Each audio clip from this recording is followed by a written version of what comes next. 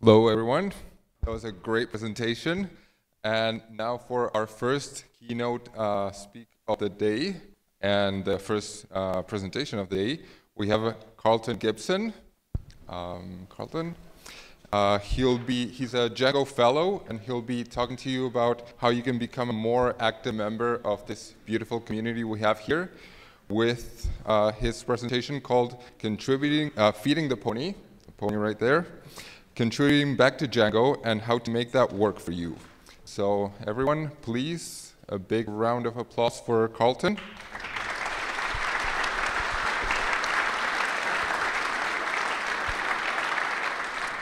And he will not be taking any questions after his presentation, but he will be more than happy to answer any questions when you catch him at the breaks or after lunch.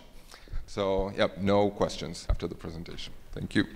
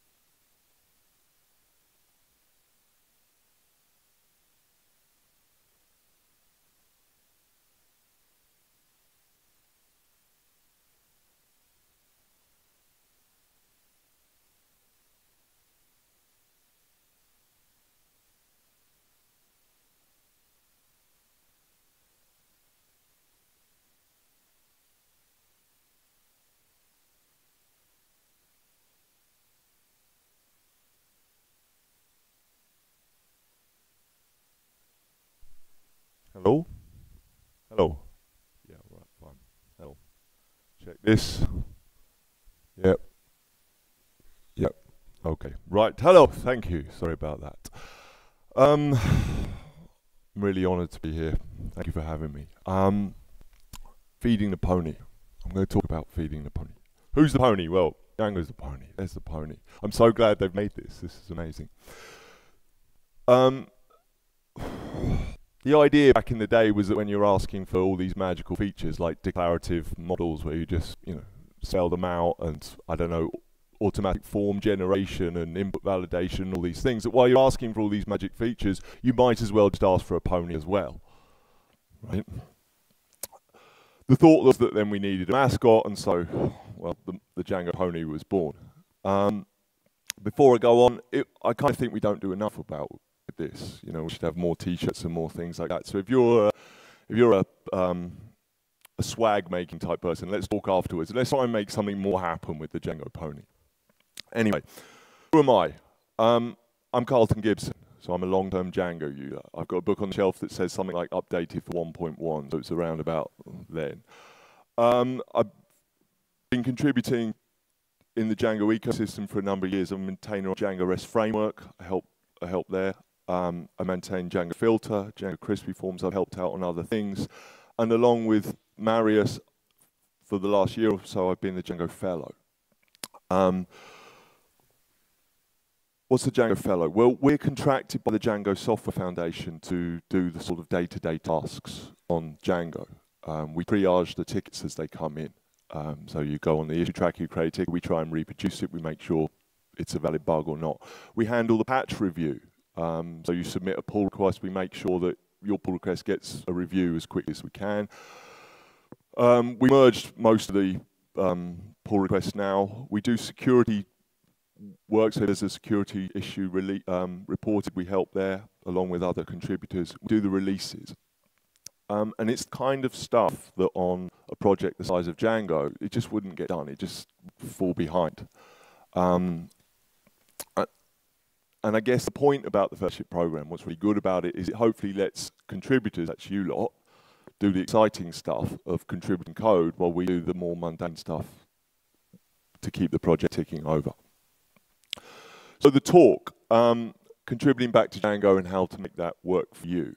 why would you do contributing? I'd say, well, A, it's fun, right? It's fun doing open source. It's fun working on the patches. It's fun creating software, right? We like creating software, but it's a great learning opportunity as well. It really ups your ability. It's something that, well, it just makes you better.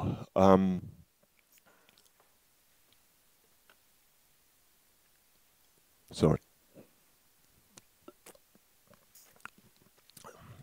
When you take on a ticket, you don't know what it is. You have to work out what the problem is first of all. You then have to create a test case for it. You create a patch for it. You'll get your patch reviewed by,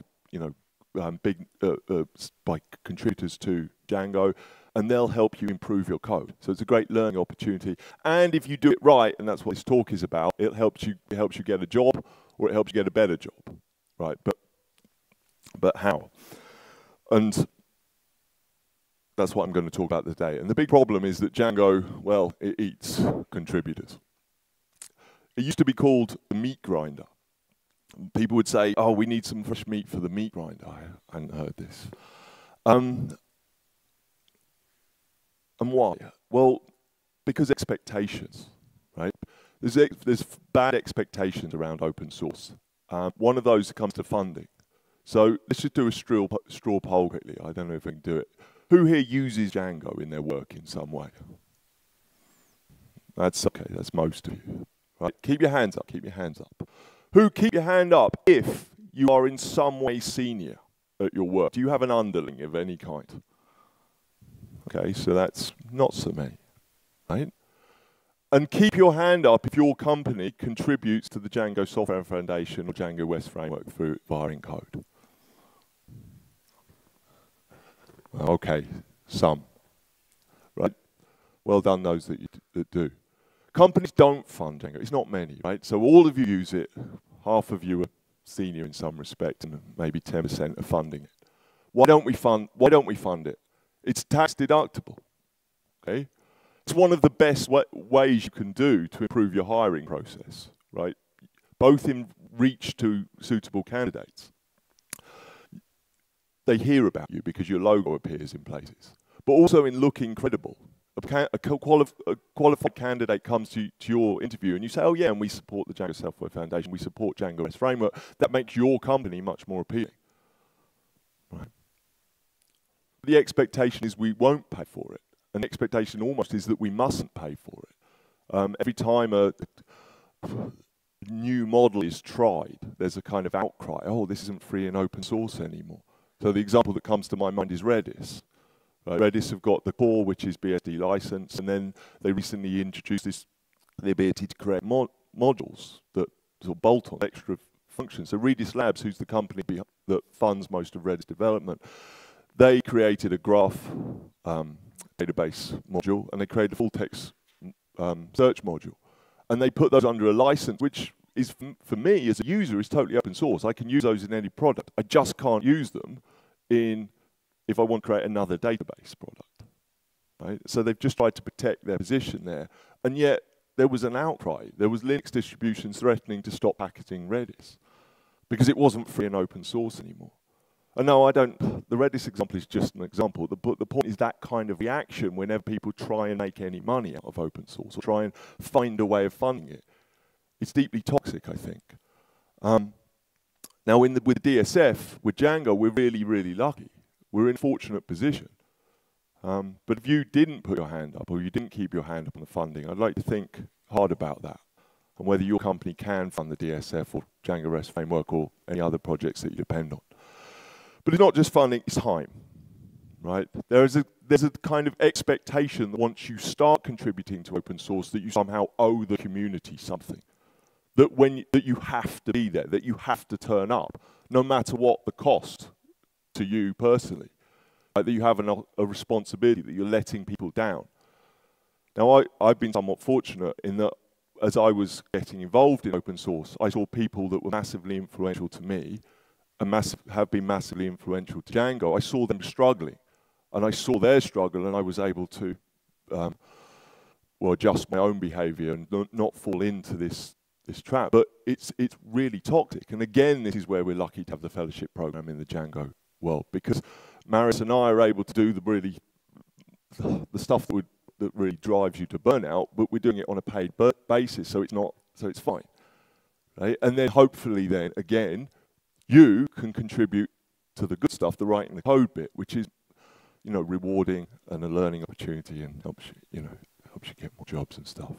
So let's look at the state we're in. Let me just have a sip of water.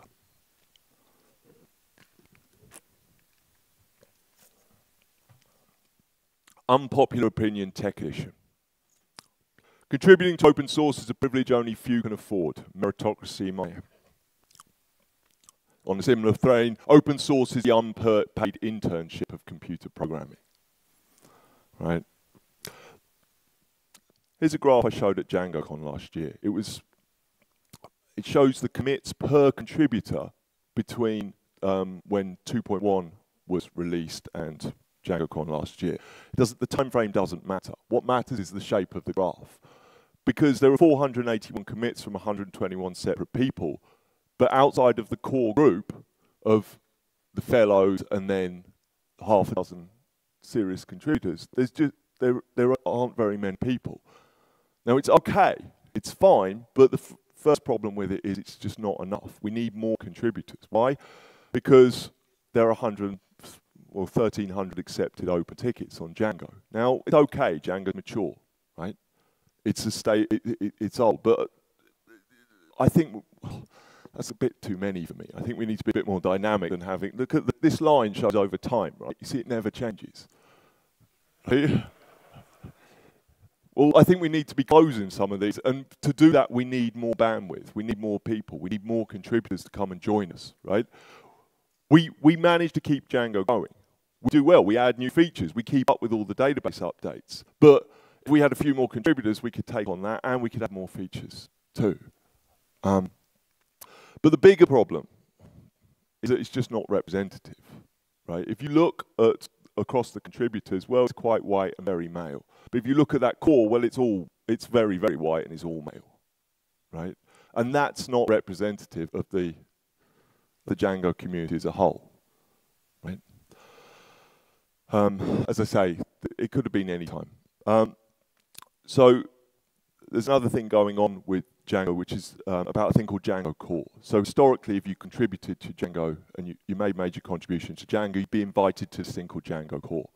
And there's a list of people who are in it, and it makes it look as if the contributor base is 50 strong. But it's not, because most of those people are emeritus, they're retired. They're not actively contributing to Django. And so it's slightly misleading that this Django Core thing exists. And it's still not representative, because it's all the old white men that have contributed in the past. So there's a Django enhancement proposal to dissolve Django Core that will go through this year, and that the governance of Django will probably be replaced by members of the Django Software Foundation who are active on the Django developer list. They will be the people who who have the voting rights to if an issue comes up on Django. So join the Django Software Foundation, and then you can be part of the governance of Django and the running of the technical framework. So that's half the story. We're going to get rid of that Django Core, and then how can we encourage more people to come in? That would be the rest of the story, right? So I'm not going to talk about the funding problem. We've got the Django Software Foundation, we've got the fellowship program. That's, you know, that it's not perfect. There's more to say there, but that's not going to be my topic. I'm going to talk about the time problem, right?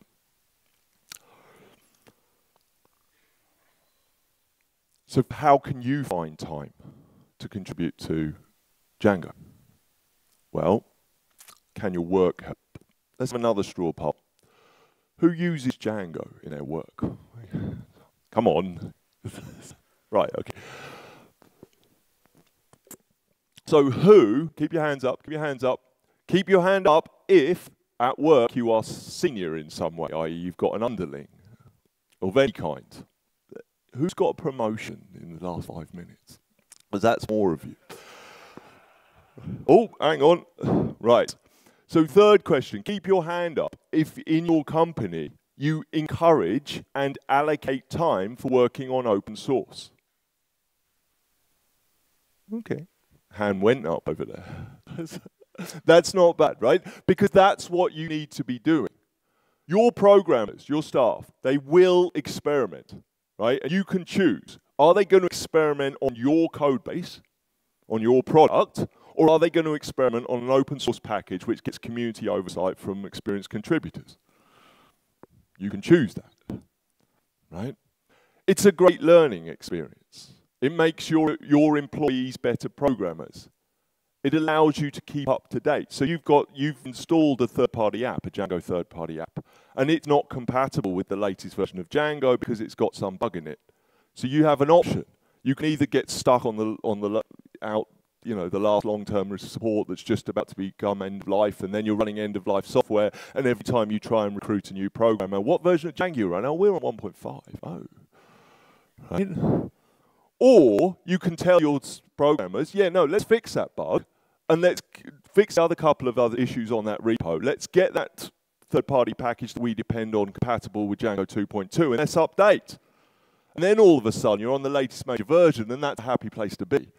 Not only for your existing programmers, but for your hiring too. Yeah, what version of Django you run? Oh yeah, we're on 2.2. Yeah, we'll be upgrading to 3.0 when that's released. Ah, that's an exciting company. I want to work there. Right? It's a virtuous circle. It's a learning opportunity. It makes your code better. You get all new features. You can hire more easily. It becomes a learning opportunity, right? Google supposedly allocates 20% time. I don't know if 20% time is too much to ask. What about 10% time? Would one day, every 2 weeks, at working on open source, while your dependencies on the dependencies you use, would that really kill you? If your answer to that is yes, then you've got big problems. So allocate time from your work. But what happens if your work won't help you? Well, what about finding time for yourself? Now, I know this can be difficult. What do I know? Aren't I exactly the demographic that we've just been talking about? Right? So what do I know? Well, I know a thing or two. Because I got 4 children. Here's my, look. I've got a mountain of children. Oh, I know, aren't they? Right? And I've done all my contributing on the side. All of it. Around working to support those whilst trying to ensure that I'm present as a parent. Right? So people have always asked me, well, how do you have time to contribute to open source? And the answer I've always given was, well, some people play Fortnite. I've updated it since last year. I play GitHub. Right? The point here is that I've made a choice. Okay? I don't have Netflix. I don't watch the new series on television. My wife thinks I don't like novels. I do like novels. I just haven't read one in an age and a day. Right? It's just that you have to kind of choose what you're bad at. Because you can't be good at everything. So I'm bad at Facebook. I don't have it. I'm bad at Twitter. I do have it, but I'm rubbish at it. I'm bad at so many things that I can't make the time for. That I can't make the time for because I have 4 children. Because I want to improve my Spanish and my Catalan. And because I like to cook and I like to spend time doing all those other things. And I want to contribute to open source.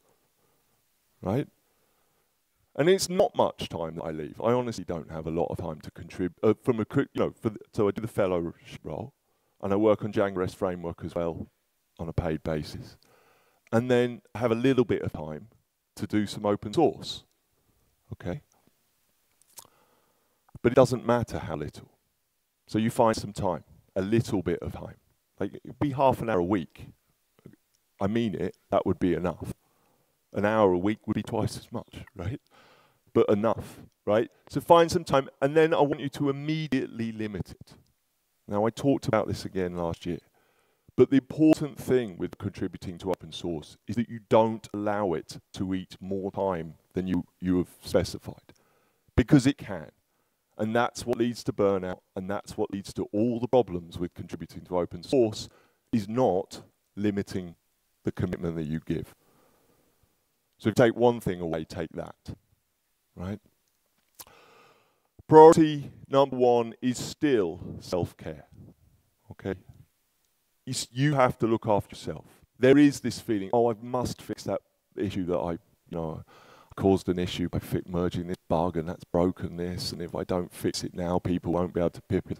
People can go into their pip file and they can put an equals and a version number in and pin to whatever version. You don't have to fix it that night. Yeah, you can fix it, but look after yourself first, okay? And then the other piece of advice I would give is don't spread yourself too thin. If you've only got a small amount of time, focus on one thing. It's better to focus on one package and do it well than sprinkle your effort everywhere. Okay, so it looks like I do a lot. You know, on paper, I'm a Django fellow, I contribute to Django REST framework, a Django filter. Django filter runs itself, right? There are virtually no issues, and you know, a few hours every major release of Django, and it's up to date. Okay? The fellow role is separate. Paid time on DRF is separate. Okay? Back in the day, I was working on Django REST framework in my spare time, in the time that I had. I was doing a little bit. And then Django filter was unmaintained, and when I first started with Django REST framework, it was just Tom and I went and helped him. But by the time Django filter needed someone to look after it, there were 5 people working on Django REST framework, and I wasn't doing very much at all. So I took on Django filter. I was doing all my work on Django filter. I didn't do anything on Django REST framework for ages because I was busy and I didn't have the time. And then I got Django filter, so yeah, that was fine. And Django crispy forms was about to fall over. So I took that on, and I spent my time fixing that, and I was doing that for ages. And then those packages kind of run themselves. Django crispy forms. If anybody uses that and uses Bootstrap 4, then please talk to me afterwards, because I don't use Bootstrap 4, and there's a few, they're not hard bugs, but I haven't got the time to resolve them. They just need help with templates for Bootstrap 4. So if you use Bootstrap and crispy forms, please talk to me, and you can help me fix those. If you want to. And now, but those 2 packages, they run themselves. And so now I've sort of taken on to work on channels, so Andrew can step back from that. And all I've got is a little bit of time, you know, an hour a week or so to work on it. And I'm going to work on it at the sprints, and I'm going to, you know, fix some bugs that I've been looking at. But on the day-to-day, all I do is handle the incoming tickets. Is it a new, okay, is this a new ticket? Is it a real one? Most of them aren't. Most of them are usage questions. Right, the key point is that in my volunteer role, in the bit of open source that I do for fun, I've only ever really worked on one thing at a time, right? And that's, you've got to do, well, you don't have to do that, but I see some people contribute, and they're everywhere, but they're not doing anything, and it's like, focus. Anyway, right. And then the third thing is keep a log. Right? Because even if it's only half an hour a week, it adds up. I talked about this last year about being prolific, right? It's not about being prolific in this week. It's about being prolific over time, right? It adds up. So the log is like an objective record of what you've done, and it's something that you can talk about. Right? So getting into open source really changed the dynamic for me when I was trying to get gigs. Because they're always like, oh, you know, can you give us some code samples? Well, no, because all my work is private, it's NDA, under NDA. But open source stuff, it's like, yeah, well, you know, I do this, I do that, I do the other. And it really changed the dynamic. So keep a log of what you do, and then you can use it. And those silly interview questions that you get, describe time when you've used a pony to solve pressing development problem. Well, okay, it's in my log, and I can fill in that application question, and I've got something concrete to say there.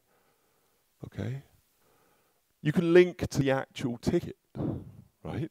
It's not just that I wrote in the application that I used Django to solve some problem. Here's the ticket where I did it. That's much more impressive than all the other candidates filling in the same question. So keep a log. And then you can also use it to help get a reference. Come and help me on my package, and then over a period of time, I'm going to be ecstatic to give you a referral, especially if you can email me and say, yeah, Carl, do you remember that I've been contributing? Yeah, I do. Look, here's all the things I've done. Oh, and by the way, can I have a reference? Right? Of course, of course. Okay. And finally, the reason to keep a log, and as I get older this matters more and more, is that it's an aide-memoire. Okay, so I've solved the problem, I've learned something, but I can never remember it a week later. But I can just search for it and up comes what I did and the notes I took, and then I've got that solution in my pocket for the future. Your log doesn't have to be high-tech. It can just be plain text files in a folder. Your computer can search, right? Don't build a tool yourself. Anyway, what did I say there? I said limit your time, right? Find some time, then limit it. Focus on, don't spread yourself too thin and keep a log. They're the three sort of tricks, okay?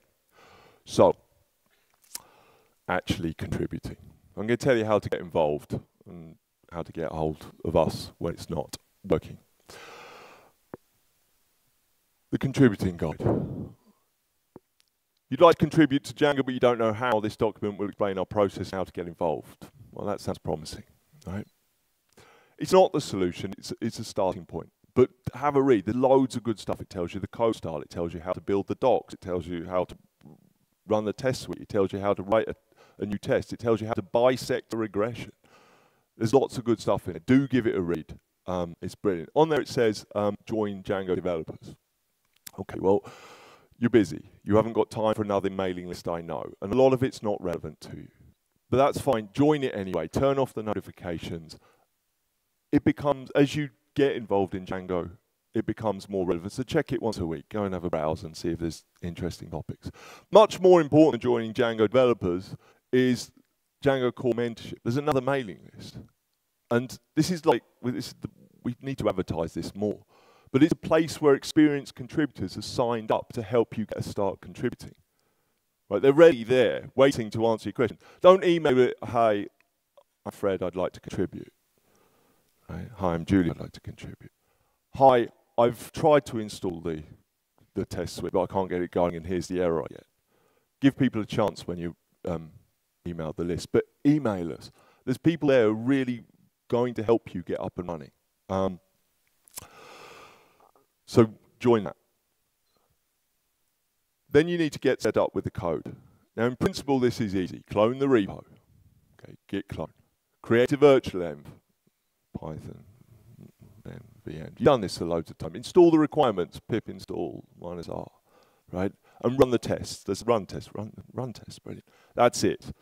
In principle, right? Sometimes it doesn't work because, I don't know, you haven't got the right library installed in the right place or something. But if it doesn't work, Django core mentorship, I've got this error when I tried to run the test suite.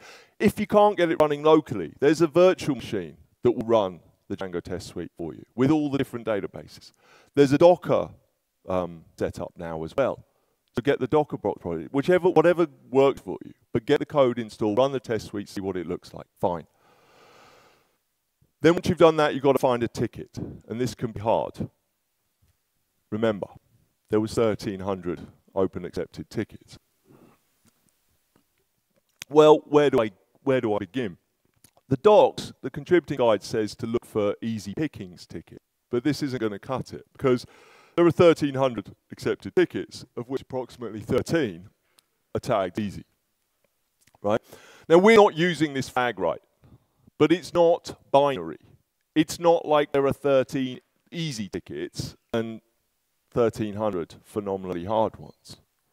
Right? Most of the tickets are no harder than the problems you already solve every single day in your use of Django. Most of them. Yes, they need a bit of time to work out what the issue is. Yes, they need a bit of your love and your effort. But they're not rocket science, generally speaking. Okay? Why haven't they been solved? Well, because there's only half a dozen people regularly contributing on the code base, and there's 1,300 tickets. So there's a lot of opportunities there, right? Also, if you do start a ticket, you'll get input. Like, the tickets sit there because there's no activity on them. But if you just pick one and start working on it and comment or open a pull request or something, then the regular contributors will come in and give you help. So just pick one, get started. But you can narrow it down. So by component is one good way. You can go into the track and you can look at the view tickets and you can put by component and you can choose. Now, you can't see the numbers here, but the graph is the important thing, right? Most of the issues are in the ORM and the admin, and then it goes down. But if you want to focus on error reporting, well, there's only 10 tickets on error reporting. So if you were to narrow by component, it makes it much more approachable. You're not faced with this wall of tickets, you get half a page. The third biggest area there, this one, is documentation. There are lots and lots of documentation tickets. So these are super. If you've got strong written English, which everybody, most of you have, you can find a documentation ticket and you can work on it and you can learn about Django and improve the documentation around Django and really make a difference to the community, because the documentation is one of Django's biggest assets and it's one of our biggest areas to make improvements. You can also filter tickets by patch needs improvement, or patch needs test, or patch needs documentation. So there's lots of tickets that get started, but they never get finished because, well, Django's quite good, right? So it can be quite difficult to get a ticket or a patch to the level where it's ready to be merged, because if it hasn't got docs or tests, it can't go in yet.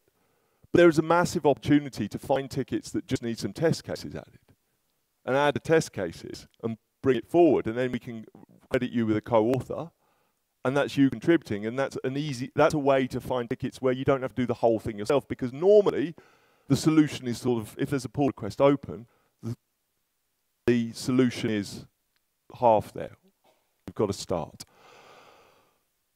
The other way is to look at open PRs. So there's like, I don't know, 180 or 200 open PRs on GitHub. Most of those have been inactive for quite a while because they got opened, they got some reviews, they need improvement, and the original author hasn't had the time to finish them.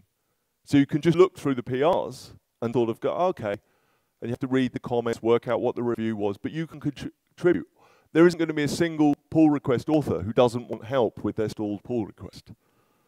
Right, so don't be shy there. How else might you find something to work on? Well, is there a bit of Django that you're using that isn't right? So my first patch to Django was to do with the template system, because there's a piece of code in Crispy Forms where it instantiates a template without specifying a backend.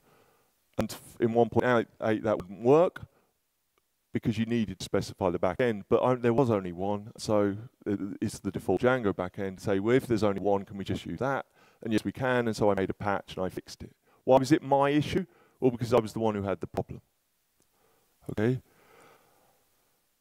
The other thing you can get involved with is other repos. So third-party apps are Django's secret sauce. Right? Now, I learned on Django REST Framework, and there are lots of projects out there. They're all under-maintained. They all need a bit of help. If you've got time, especially if you use these packages. I mean, if you don't use them, don't help.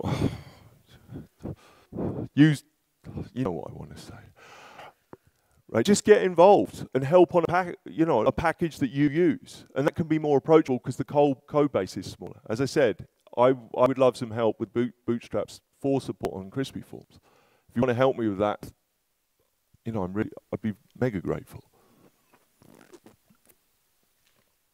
So find a ticket. Then can you help to triage that ticket? Is it a valid issue? What does triage mean? Well, is it a valid issue? Can you reproduce it? Can you come up with a test case that shows the issue in hand? If you can, that's 90% of the job done.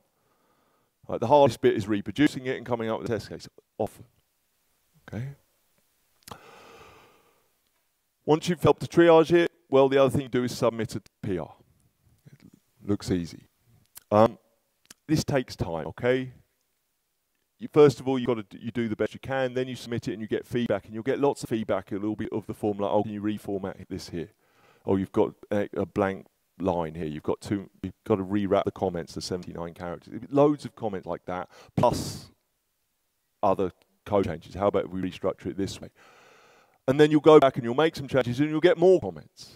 And this happens. Everybody gets the same feedback, and it's all about quality, but it can feel hard, right? But don't take it personally. It's not meant to put you off.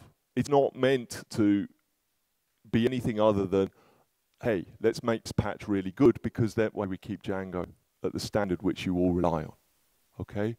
If you get into problems, reach out. If you need help, reach out. If you're thinking to yourself, oh, I've started to pull requests, but now I can't finish it, reach out. Django Core mentorship again, okay? Send an email there. On this PR, I've got this review, but I don't know how to handle it. Can you have someone advise? Yeah, no problem. I'm here to help. I'm Carlton Gibson on GitHub. Just mention me in a comment. I see it. I'll come and check out. Bam. You can do it, right? You really can. You are qualified. If you've spent any amount of time looking at an issue, Googling it, looking for solutions, then right there, you know as much about that issue as anybody. Okay? You might think you don't know enough. Oh, this is too hard for me. But nobody knows enough. I'm not qualified for most of the issues that come up. I have to open up the code base, read through it, try and understand the issue. It's what everybody has to do. Okay. So after the conference, come to the sprints to do the practicals. I'm going to be at the sprints, and I'm going to be trying to work on channels, a few issues there that I want to close. But whilst I'm doing that, I want to be helping you. So if you're going to come to the sprints, I'll be there, and I'm going to be just trying to help you get started, help you find tickets, help you do the pull, walk you through these steps as much as I can if you need help. So come do that. And then, well, that's just the start. For me, these are exciting times for Django. Django is mature. It's stable. It's in a really good place, right? It's the web framework for perfectionists with a deadline. It's meant to solve the web problem quickly. And for all its 1,300 open and accepted tickets, it does that very well for the vast majority of use cases out there. And the bit it doesn't do, well, we're kind of working on those. We want to get those done, right? We have major releases every 9 months. We have fellows. We have conferences in glamorous locations. We have an awesome community that's unlike any other I know in tech, right? And we have a whole load of new keen contributors who are just about to go and install the code base, run the test, find a ticket, and get contributed.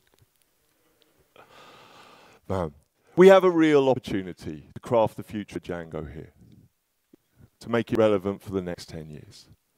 So, come join us. Come feed the pony. Come code. That's it. Thank you.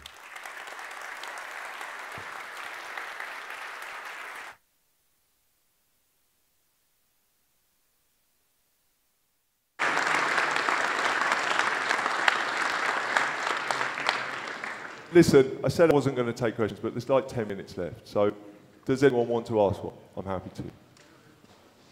Or not. So we have the question microphone right over there. So if anybody has any questions, please line up.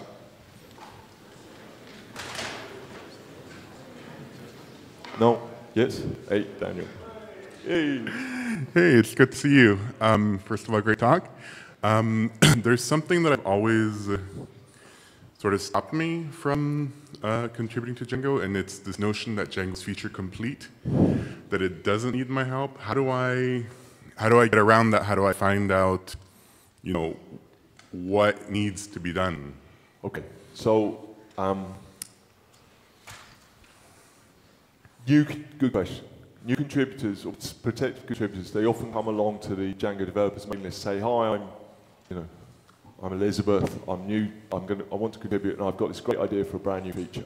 It's like, whoa, hang on, because it's not that Django's feature complete, but most features now can be put in third-party apps, or if they can't, there's room for features, but it's difficult to find them. But there are loads and loads of bugs to fix, first of all, right? So first, what I personally would do if I didn't have an issue, the best way is if I've got an issue that needs fixing. I personally am hitting this problem. But if failing that is to filter by component, find a component you like, and look through the existing issues and see if you can solve a bug or two. That'll be the first place. And once you've solved a bug or two, then maybe your feature starts to make more sense, or maybe you see a different way around it who doesn't need it, or